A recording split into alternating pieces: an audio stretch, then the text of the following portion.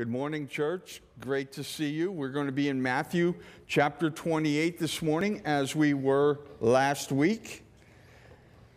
Thank you, praise team, and great to see you, Betsy. Thanks for visiting with us from Texas. I understand she's going to be flying back every week to sing with us.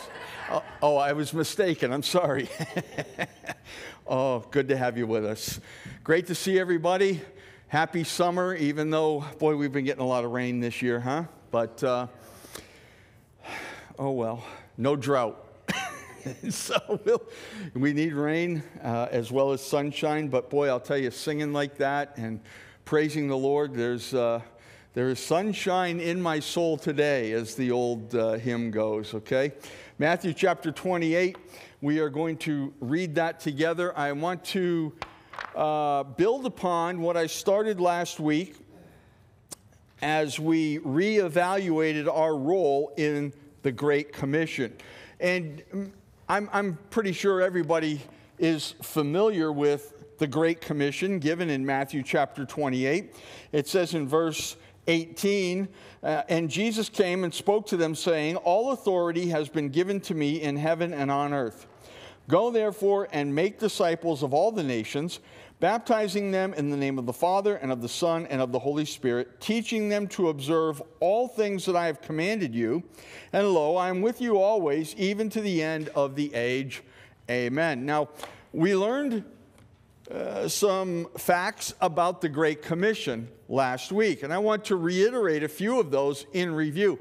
The first very, very important fact that I want you to keep in mind is that this Great Commission is not just a call for missionaries to go into the world and for believers who do not go into the world but are in churches like ours to give money to support them, although that's part of it, okay? But most of the time we hear the Great Commission preached in a missions conference or in regard to missionary service. I want you to understand, please, that this is a commission that is given to every local church. It's not just about missionaries. It's about us getting the job done for Jesus and reaching our world, our own circle of influence, if you will, for Christ. We said that the Great Commission is rooted in a claim. Jesus said, all authority is given to me in heaven and earth.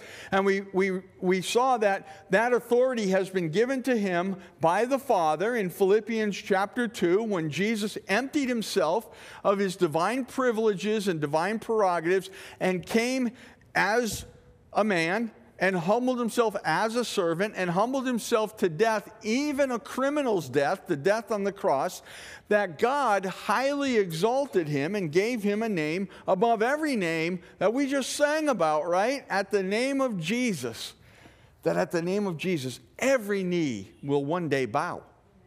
They will, okay? And we also saw that in Revelation chapter 5, because he is the Lamb who was slain, the Lamb who was literally slaughtered for the sins of mankind, we find that all of heaven worships him, saying, "Worthy is the Lamb who was slain." So Jesus has all authority because it was given to him by the Father and because he is worthy. And so it's rooted in a claim. Jesus is worthy. And remember, worthy comes from the Old English word worthship, which is where we get our word worship.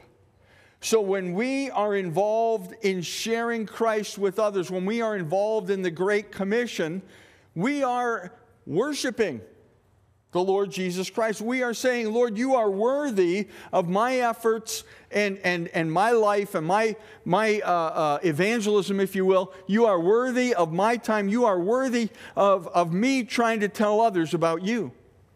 And it's an act of worship. We also said that the Great Commission is given as a command. Go. Please I said last week, I will always say this, it is not the great option. It's the Great Commission. It's not the great consideration. It's the Great Commission. Okay? So, if we love Jesus, if we recognize who Jesus is, we are going to be involved in the Great Commission because it's a command. Go. And then we said the Great Commission has this as its core. Make disciples. Make disciples. We, for a long time, have talked about the Great Commission simply in terms of evangelism. Get out there, share the gospel, try to win people to Christ, and like I said, especially in the context of worldwide missions. But the fact of the matter is, it goes beyond simply evangelizing and sharing your faith and even winning people to Christ. A disciple is a devoted follower of the Lord Jesus Christ. And Jesus said, go out, preach the good news of salvation, and make disciples from among all the nations. By the way, we live in a nation, do we not? Thank you. I'm glad one of you is with me.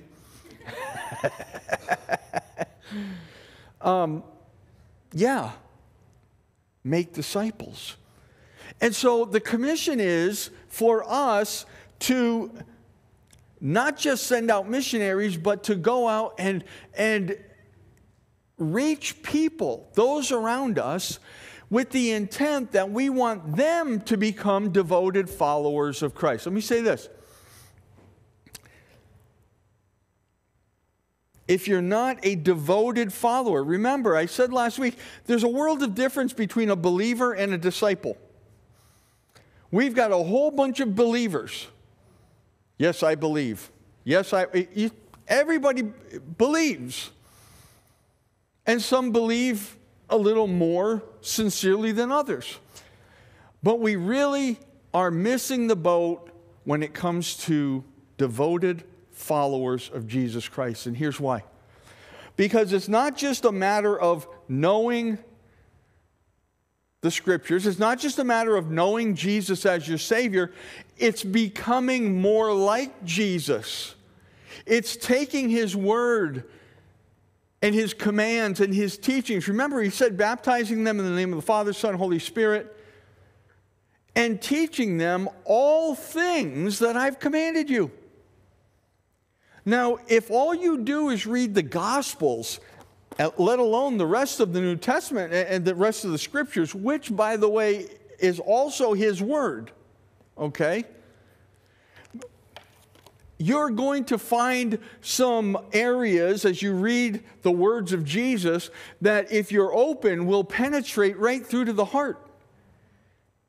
And He'll speak right to you about things that He knows you need to hear, and you need to apply, and you need to let Him work on in your life to conform you more to the image of Him.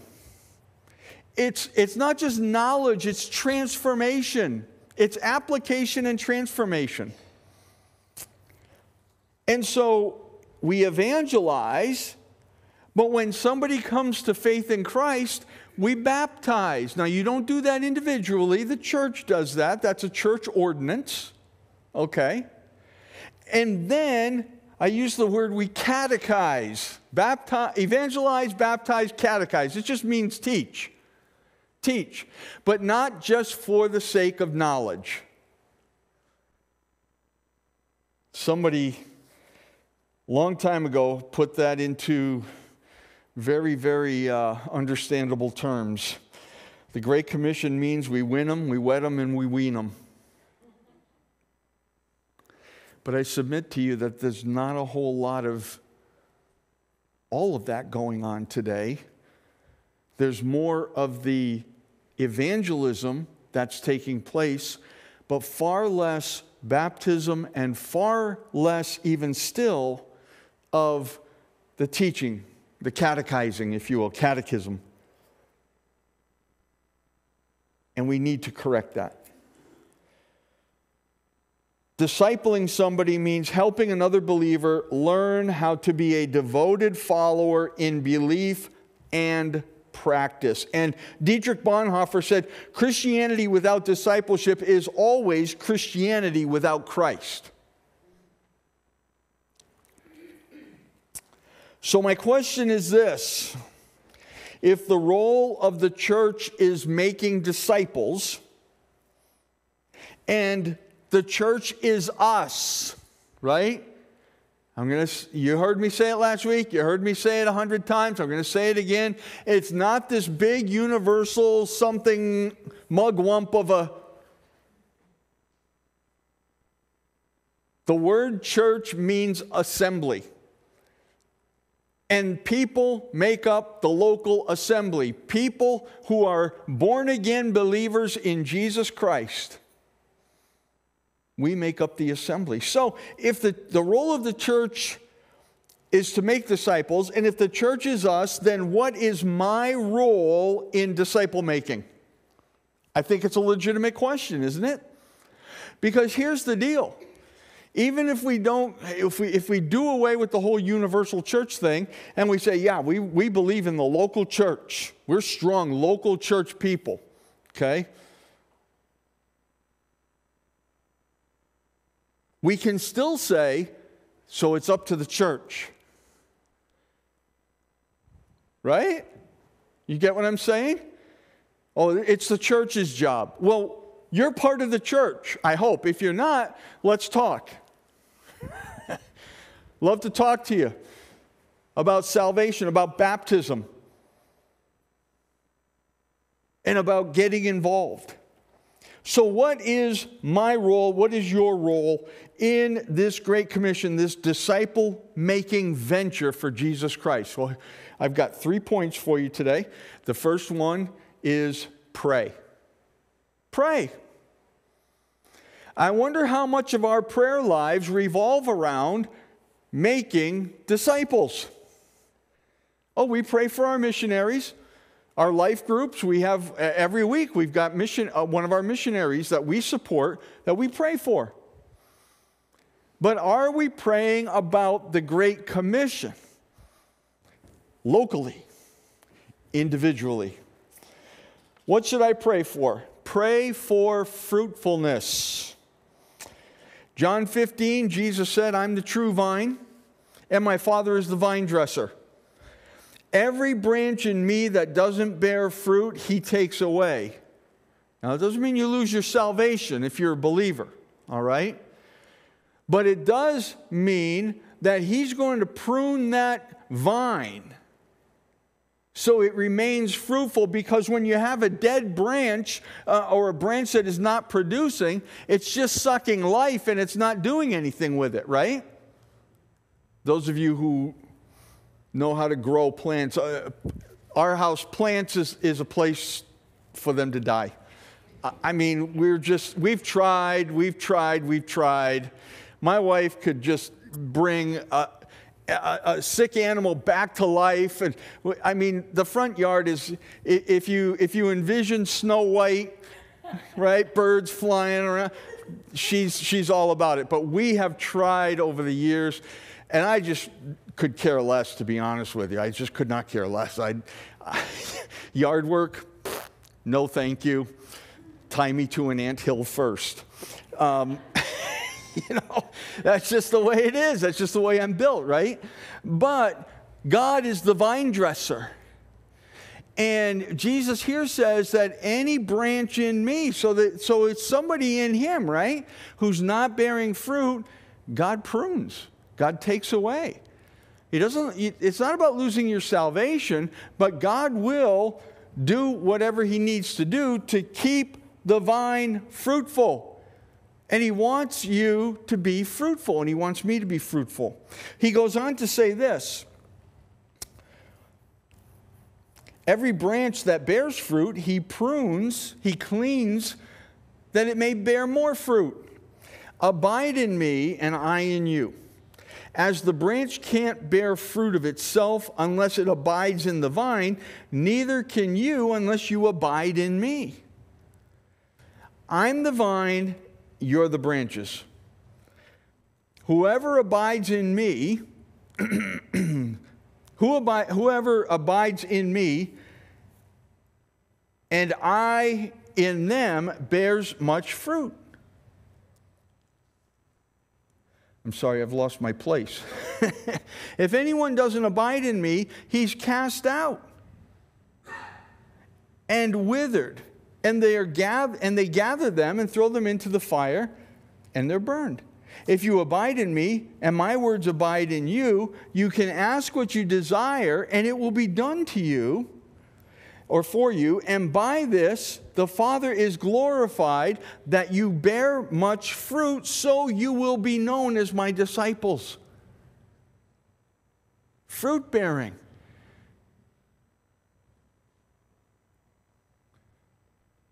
That's what it's all about.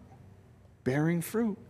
Jesus said, if you abide in him, that's not just paying him some attention here and there.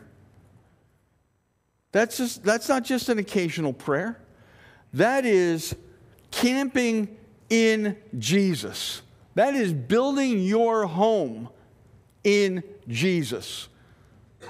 Your emotions, your thought processes, your time, your talents, and taking in what he teaches, putting it into your life, and by his help and his power and his grace, living it out. That's part of the fruitfulness. And the other part is reaching out with the good news of Christ. Jesus talked in Matthew chapter 13 about the parable of the sower. Remember, the one who sowed seed, and I mentioned that last week. Remember, in those fields of old, they had to throw out the seed by hand. Didn't have all the automation we have today. And so in the field, they had these pathways that they walked on. And that soil was tamped down because they walked on it all the time, right? It was hard. So they had to make sure that they were getting seed into the good soil, the soil that could produce, and they had to throw it out by the handsful, all the way down across through that field, back and forth, by the handful. And Jesus said, when they do that, the seed that lands on the good ground will produce sometimes 30, sometimes 60, sometimes 100. So we've got to be throwing a whole bunch of seed out, don't we? And then Jesus, explaining the parable, says that the seed is the Word of God. The seed is the Word of God. Pray for fruitfulness. Now, I want you to understand something. Contrary to so much of what is considered popular Christianity today, this thing of bearing fruit means dying to self. When Jesus said, see, somebody would want to take this out of context. When he said, if you abide in me, you can ask what you will, whatever you desire, and it will be done for you. People want to run with that one. Oh, that means if I'm a good Christian, if I do this, and do that, then I can just ask for money and houses and all of this stuff. And Jesus promised. That's not what he was saying. That would contradict other things that he said. Right? What he's saying is, if he has gotten a hold of your heart and your mind, and you are allowing him to conform you to his image, and allowing him to conform your thinking to his thinking, right? Your heart is going to be different, and the things you desire are going to be different. They're going to be heavenward. They're going to be godly things. They're going to be things that glorify God, and what glorifies God is bringing forth much fruit. So if you say, Lord, I would love to have more of an offering or more of an income so I can give more to missions.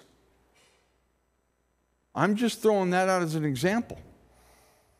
So I can, right? So I can be more fruitful. Lord, this would help me be more fruitful. But of course, God knows. He knows. But that's what Jesus was talking about. We need to die to self and count the cost. Jesus said in John 12, you don't really hear this from the popular preachers today, right? Here's what he said. Unless a grain of wheat falls into the ground and dies, it remains alone. That's interesting. Think about that. I've got a whole bag of wheat grains. But Jesus said, unless they fall into the ground and die, they're alone. Just sitting there in a bag. But then he goes on to say, but if it dies, it produces much fruit. He who loves his life will lose it. And he who hates his life in this world will keep it for eternal life. You see, today, popular Christianity is all about you. God exists to make you happy. If you boil it all down, that's what they're saying. And you can manipulate the forces, and you can, and God has some of the craziest stuff. And the fact of the matter is, God does not exist to make you happy. We exist to glorify Him. And I had somebody say to me years ago, somebody who decided they were going to leave their spouse. And they said to me, God wants me to be happy, right? Let me tell you something. God wants you to be holy. And when you're holy, you'll be happy. It doesn't necessarily mean life is going to be all yum-yums and rosebuds. But there's an abiding joy, a deeper joy, that this world and all the stuff in it can never satisfy. Never. Only Jesus can. Only Jesus can. He said in Luke chapter 14, if anyone comes to me and doesn't hate, by comparison now, doesn't hate his father and mother, wife and children, brothers and sisters, and his own life also, he cannot be my disciple. Cannot be my disciple. For which of you intending to build a tower doesn't sit down first and count the cost, whether there's enough to finish it? Or lest after you've laid the foundation and you're not able to finish it, all who see it begin to mock. Count the cost. It's easy to say, okay, that sounds good, I'm in. Jesus said count the cost, because it's not an easy road. He's not calling us to a life of ease. You see, that's waiting for us. He's calling us to a life of self-sacrifice and self-control and self-discipline and a life that is poured out for others just like His was, for the good of everybody around us and for the glory of God, right? Biblical Christianity, the glory of God and the good of others, I really don't factor in.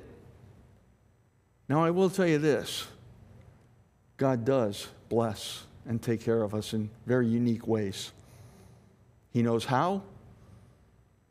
He'll do it. But you know, all these people, I'm just going to get off a little bit here, and I know I've got to get moving, but let me just real quick tangent, if you will. All of these people who are telling you the best is yet to come. Believe God, the best is yet to come. You can have your best life now, right? You know what they're doing? They're making people believe that heaven's second best. That God wants to lavish everything upon you now, and it's all going to be woo. And then people are like, well, heaven can wait, right? Well, that's not Bible. That isn't Bible. The Word of God says, but Paul said what? I'm crucified with Christ, nevertheless I live. But not I, it's Christ who lives in me. So this life that I now live in the flesh, I live by the faith of the Son of God who loved me and gave himself for me. Paul said, for me, to live is Christ and to die is gain. So my whole life should be wrapped up in Jesus. Doesn't mean you can't have a hobby. Doesn't mean you ignore your spouse and your kids. It doesn't mean you can't go on vacation and have a good time here and there. It doesn't mean that. But it means my whole life, my whole perspective is focused on Christ and that self-emptying that he did in Philippians chapter 2. And I want to do the same thing, but I need his help because I'm so selfish. Right? We are so self-focused. And so pray. Pray for fruitfulness and pray for more laborers, right? Pray the Lord of the harvest that he will send more laborers into his harvest field. By the way, if you're not willing to say like Isaiah, here am I, send me, I'm not sure you really, he may answer your prayer, but he might want to say, I'm expecting you to be one of my laborers too, okay? So yeah, I'll answer your prayer and send more, but come on. It's kind of like, the Three Stooges, right? All right, anybody volunteering for this very dangerous mission, step forward, and Mo and Larry go like this, and Curly's left standing. Thanks, soldier. Right? Pray for more laborers. Yes, Lord, send more laborers.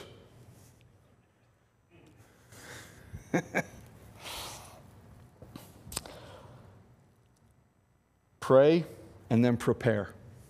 Prepare. Prepare for God to move because he's true to his promises.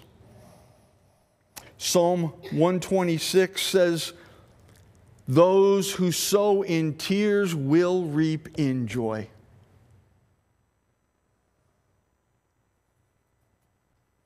Those who continually go out weeping and bearing precious seed. What's the seed? The Word of God. Will doubtless come again with rejoicing, bringing their sheaves with them. I want more sheaves. I want to be more fruitful.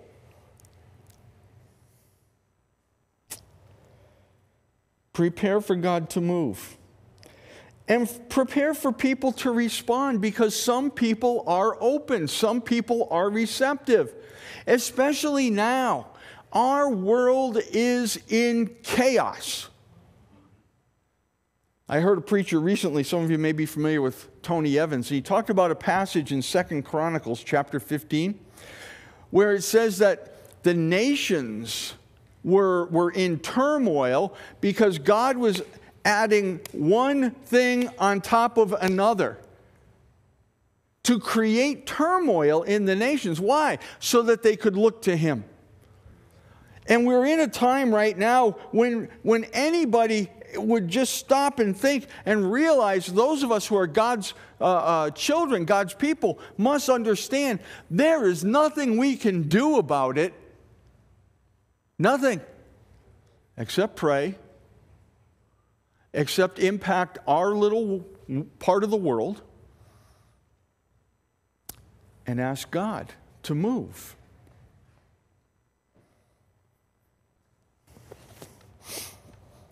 Prepare for God to move. Prepare for people to respond. I'm saving time. I had a passage in here from Acts chapter 17 where the Apostle Paul went to Thessalonica. And for 3 Sabbaths, he preached in the synagogue. And a whole lot of people believed. But there were a whole lot who didn't. And they stirred up trouble. So much trouble that they attacked one of the followers, one of the disciples' homes. His name was Jason. thinking that Paul and Silas were in his house, but they attacked the house. They were so angry. And they dragged Jason and some others who were there in front of the city rulers. And here's what they said. These people who have turned the world upside down have come to us too. And they're teaching things that are contrary to Caesar, saying that people should worship another king, Jesus. I'll tell you what, there's a whole couple of sermons there. We're seeing the same thing happen today.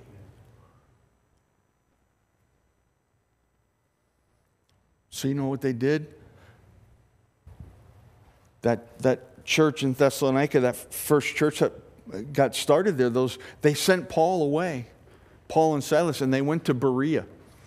And in Berea, they did the same thing. That was Paul's M.O., go to the synagogue first and preach Christ. But it says there in Berea, they were more fair-minded than the Jews in Thessalonica, because they were open-hearted and open-minded, and they searched the Scriptures daily to see if what Paul was saying was true.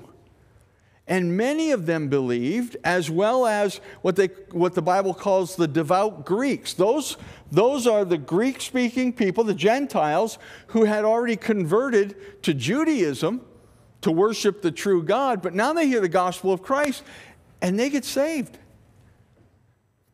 And a whole bunch of people. But see, here's the deal. Satan attacks. Satan will attack. So prepare for it. Get ready for it.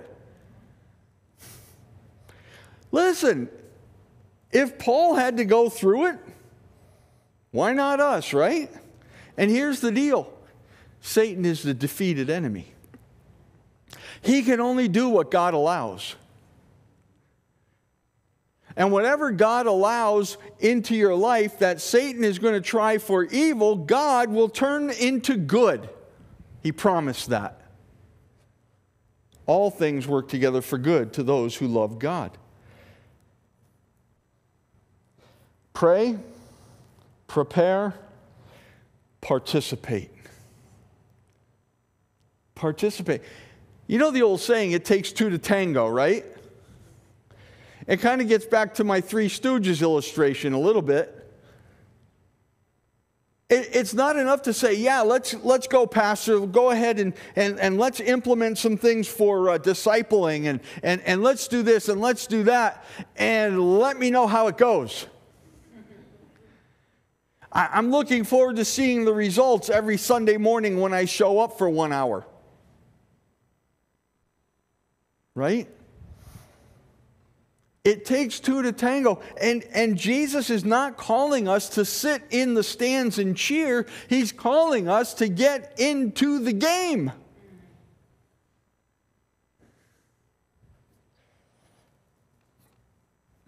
How do I participate? Well, first of all, by growing personally. Getting involved in discipleship so you can grow yourself. Those that gladly receive the word in Acts chapter 2, Peter's sermon, were what? They were baptized. That's important, folks. Jesus said it in the Great Commission. Go, tell, baptize, and teach. Getting baptized by a local New Testament church that has the authority of Christ and the Word of God, by immersion, because baptism, the word itself means to immerse. The Greek word baptizo means to dunk, to plunge, to immerse, because it pictures the death, burial, and resurrection of Jesus Christ. And baptism cannot be accomplished by somebody for somebody, because it has to be done everywhere you find it in the Bible. It is accomplished by somebody or to somebody who makes a conscious decision to receive Christ as their personal Savior.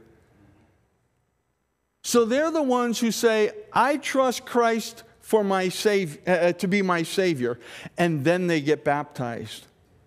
It's a public proclamation of that that private decision.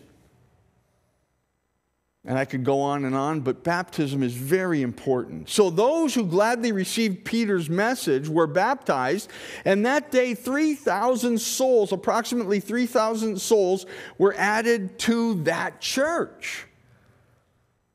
And what did they do?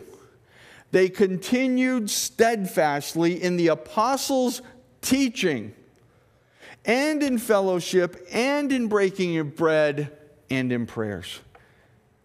Man, they got to it. They wanted to learn more. They wanted to grow in their faith. They wanted to become disciples, not just believers, but disciples of Jesus Christ.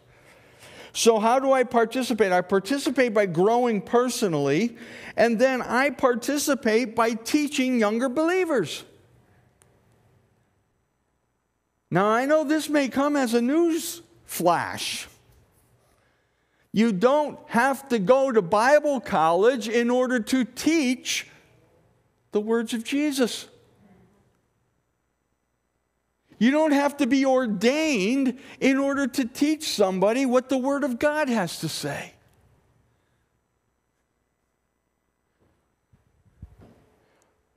Jesus never said that. And he's putting the onus and the obligation and the responsibility upon each of us to learn and then teach. I've used this before. I'm not sure if I have recently, but if you have ever used a sponge at the kitchen sink, right, and you didn't wring it out, but you just left it there. Has anybody ever left a sponge unattended? Doesn't take very long before it stinks, right? And then you don't use it for anything. You just throw it out.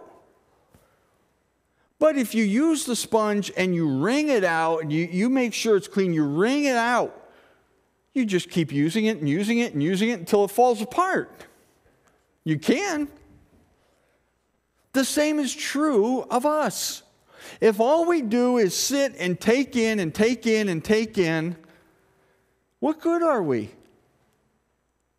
Unless we are growing and giving. You see?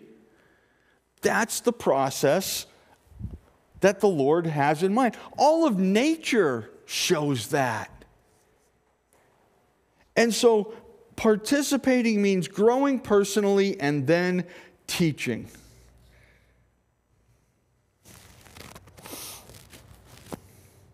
Trying to find my verse here. Paul wrote to Titus and said, "As for you, Titus, promote the kind of living that reflects wholesome teaching. Teach the older men to exercise self-control, to be worthy of respect, and to live wisely. They must have sound faith and be filled with love and patience. Similarly, teach the older women to live in a way that honors God. They mustn't slander others. They mustn't be heavy drinkers. Instead, they should teach others what is good.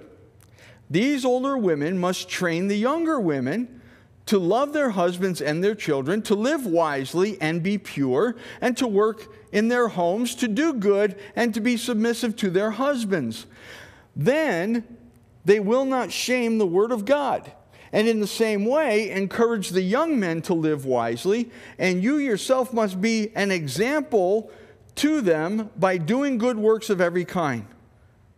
Let everything you do reflect integrity and the seriousness of your teaching. Teach the truth so your teaching can't be criticized. Then those who oppose us will be ashamed and have nothing bad to say against us." Do you see what Paul laid out for Titus? Titus, you're the pastor there in Crete. You teach. You teach the older men, you teach the older women. And what do? They teach. You teach the younger men and the younger women, and then they teach. And that's the way we go, and that's the way we grow. That's the Great Commission, making disciples. So I want to tell you very quickly as I get ready to wind up here, or wind down, I should say. what to look forward to and what to hear, what you're going to hear regularly in our announcements. Not a lot different, although you will be hearing it more and more. I'm going to schedule the last Sunday of every month is going to be a baptism Sunday. And I want you to be praying about people who need to be baptized. They've professed faith in Christ, but they've never been biblically baptized by immersion. Pray about that. And here's something we have. We have a little booklet.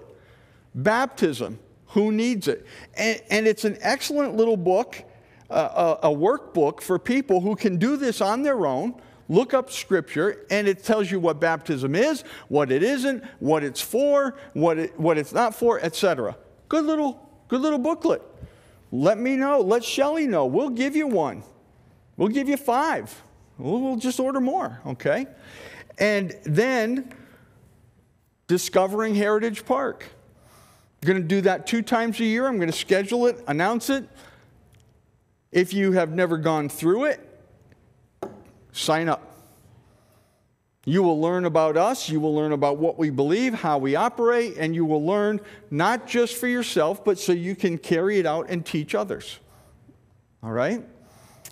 And then we have our life groups. Now, please, I just want to say this. If you do not attend a life group, you really ought to. You really ought to. I'm going to say you really ought to. Why not? Why not? Fellowship with other believers, even if it's on Zoom. Why not dig deeper into the sermons? Because that's what they do. I create questions after church on Sundays, send the questions to our life group leaders for our groups to discuss and talk and dive deeper into, plus they get to pray together. You should belong to a life group. And then we have a ladies group on Zoom. And Lynn makes announcements about those, usually through the emails and stuff, but that's a great thing to get involved in too. And then, I'm not sure when, but here's what I'm going to do. I've just got some booklets in here called Foundations. And this is kind of like Theology 101, all right? Teaches about God, about Jesus, about the Holy Spirit, about the Bible, okay? I'm going to schedule, and you'll hear about it when I do. We're going to do Foundations, and I'm going to teach it, and I can guarantee you this is not going to be boring. It's not going to be just, okay, right? I'm not going to put a slide up on the screen and then tell you, read the slide. Or me read the slide to you. And you've got it in print in front of you too. Oh, yeah. No. Because I will teach the Word of God and the truth of God with passion and with application. And it will be an informal time where we can talk and ask questions. Okay? So that's coming. But it's not going to work if nobody signs up. That's that participation that's needed. So the Great Commission is this: go preach, baptize, grow in your faith, and teach what Jesus taught. Evangelize, baptize, catechize, win them, wed them, wean them. Not just one or two of us, it's all of us. All of us. And it's rooted in the worthiness and authority of Jesus. Therefore, you and I must worship. We must share. We must teach and direct people to the right path. Be an influencer. I didn't know that existed until a little while ago, right? An influencer. Be an influencer. That's what God wants us to do. Our role in disciple making is pretty clear. Pray, prepare, and most importantly, participate. So much of modern Christianity is self-focused. And yet, the more we dive into the scriptures and the more we look at the life of Jesus and the teachings of Jesus, we find that everything about Christianity is others-focused. God calls us to give our lives for the good of others. And there is no greater good than sharing the gospel of Jesus Christ with someone, and if they put their faith in Christ, helping them to grow in the faith and knowledge of the Lord Jesus. Do you know him? Have you received Christ as your Savior? Every week I ask this question. Every week I lead in a word of prayer for those who perhaps have never received Christ. I'd like to do that with you right now, a very simple prayer of faith that you can utter in your heart or verbally. And I'm going to ask you to do it right now. Just simply say, Lord Jesus, I know I'm a sinner. Forgive me for my sins. Thank you for the blood that you shed on the cross for me. Come into my life now and save me from my sin and give me everlasting life like you promised. In your name I pray. Hope you prayed that today. If you'd never prayed it before, we want to rejoice with you. Let us know. Just drop us a line. But now I need to ask, for those of you who have trusted Christ, are you growing? Are you doing like the scriptures say? Desire the sincere milk of the word, that you may grow thereby. Are you growing spiritually, actively participating in an effort and in activities that help you to grow in the faith and knowledge of the Lord Jesus Christ and in your spiritual walk with God?